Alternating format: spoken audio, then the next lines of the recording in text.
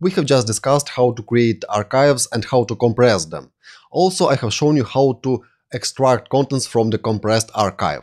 And for that you could use just single utility called tar.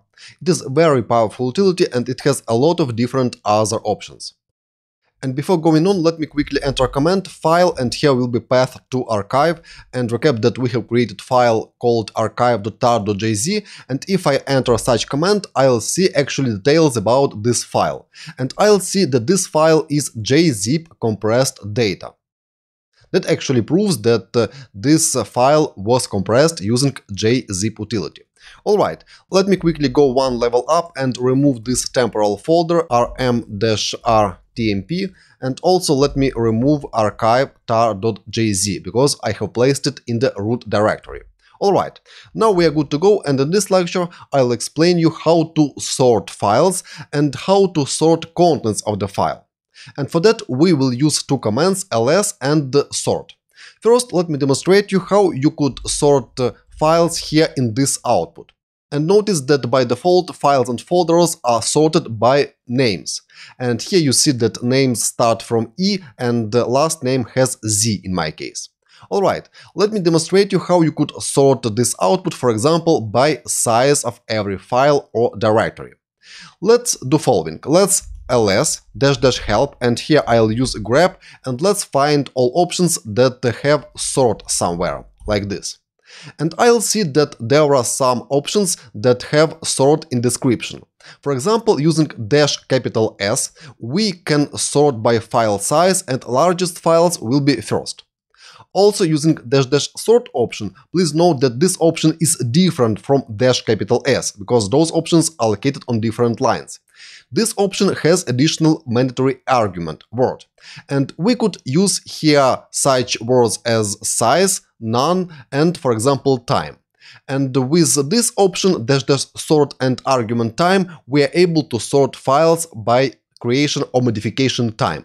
Alright, let's now try those two options. And first let's try -S. Let's clear terminal and here type ls-l and S, press enter, and here I'll see that files and folders will be sorted by file size. Of course, we're able to add here additional -h option, human, and now we will see sizes in kilobytes, megabytes, and so on. Also, we could add additional option r that will reverse sorting, and now I'll see smallest files first. That's how we are able quickly sort files by size. Now let's try to use -sort option.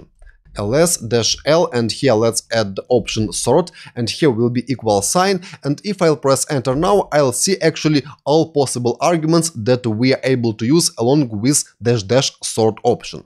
And let's sort, for example, by size. -sort equal sign size. Recap that here we supply argument for this sort option. We have talked about that before. Alright, press enter, and now I see that files were sorted by size. If I add here additional h option, I'll see actually same result as we have seen before. And it is actually alternative for -S option. Alright, now let's try to sort by additional argument, and that will be time of creation. Time.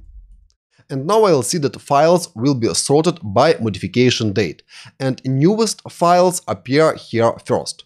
Notice that this file was modified at the 1st June, and the last file in this list was modified at the 27th May. Alright, now let's also sort by extension. Here will be extension. Like so. And now I'll see that txt files, for example, will be placed at the end, PDF files will be grouped here, conf files will be grouped here. We have applied sorting by extension of the file. Alright, that's how you're able to sort the result of the ls command.